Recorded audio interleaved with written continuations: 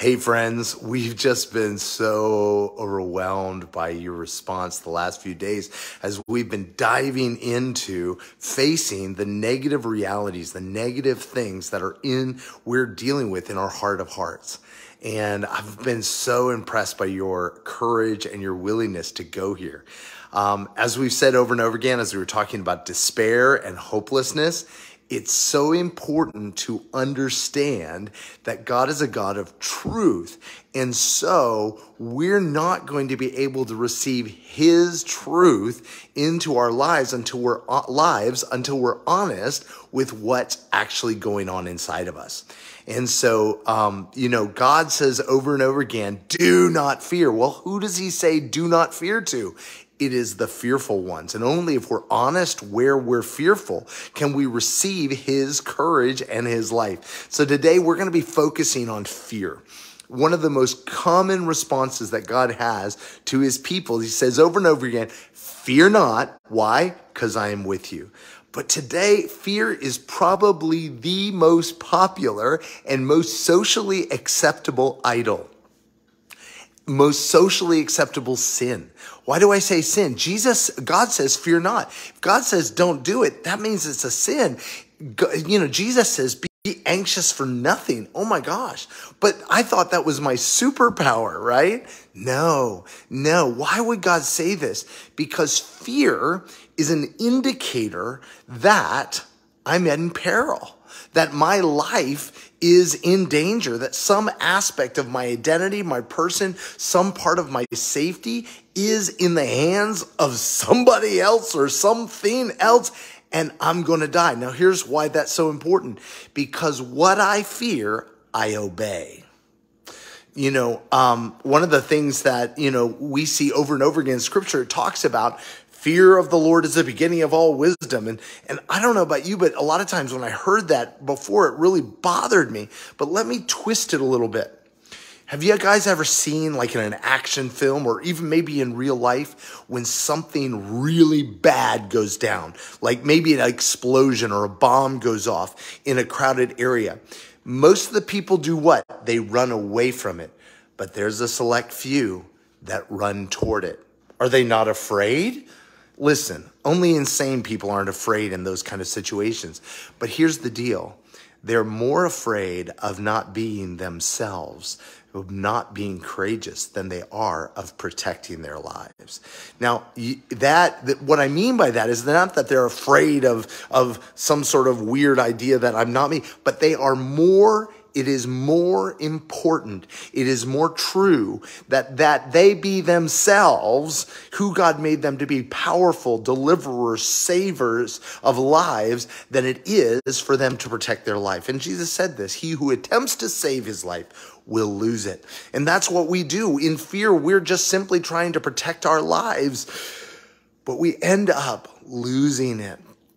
And so what I want to challenge us today is, what does God want to speak into our fear? Now, the first thing is we have to be honest with where we're afraid. Listen, we've all dealt with someone who's afraid and we're like, hey, let's talk about it. And they're like, I'm not afraid of anything.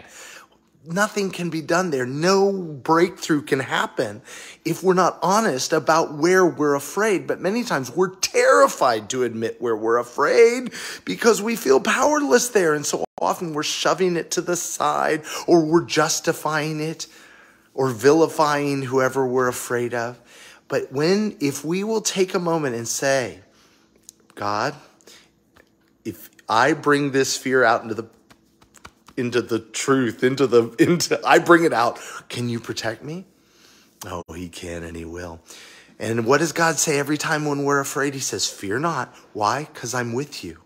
I'm with you. If God is for you, who can be against you? He who fears, John tells us, isn't made perfect in love. That's not condemnation. Simply means we don't understand how loved we are by the God of the universe. The Almighty One loves us and is for us.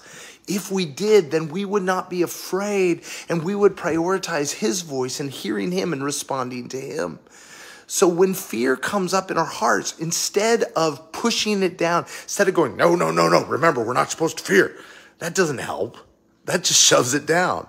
That's like when you take out if you've got in the fridge some old food and you open the container and it stinks and you close it and shove it to the back. That doesn't change anything. But when we take it and we recognize that it's simply fear is a signal on our dashboard that we're fearing something other than God, that we're fearing that Paul says our lives are hidden with Christ in God. If he has got us, if he is for us, who can be against us, right? So if we grab onto that, so if we pay attention to our fear, say, God, show me my fear. Show me what I'm afraid of, because what we fear, we obey. Then we can lay it at the feet of Jesus and we can say, Jesus, what do you say?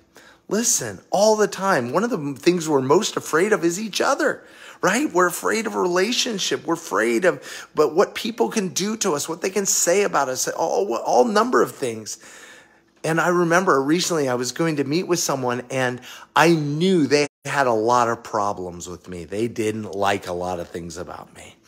And I said, God, what do you want me to know about them? This is what we do with our fear. What do you want me to know about it? What is your perspective, God, on my fear? You know what they said? They're for you. I was like, yeah, but they have all these problems with me. And so I went, and instead of going with my shields up, self-protection, I came in low and I listened and I kept my heart gentle and guess what? God brought deeper relationship with this person as we were honest about the things that were bothering them. It was amazing. And so as we lay that before the Lord and we say, God, I will fear what you say over my circumstances more than I will fear the thing itself. Let God be proven true and every other man a liar. God is for us. And so when we hear fear, let us not ignore it. Let us not shove it down, but let us pull it up and say, God, I'm afraid. Let's be honest. I'm afraid of this person. I'm afraid of my finances. I'm afraid of war. I'm afraid of loss. I'm afraid that something will happen to my kids, whatever it is. I'm afraid of sickness. But God, what do you say? What do you want me to know about this? And I will choose to believe you over and against this. And then, if that's true, what do you want me to do with what you've shown me about my fear? I'll tell you another thing that's really powerful as you're doing this is read the passages in the scriptures about fear.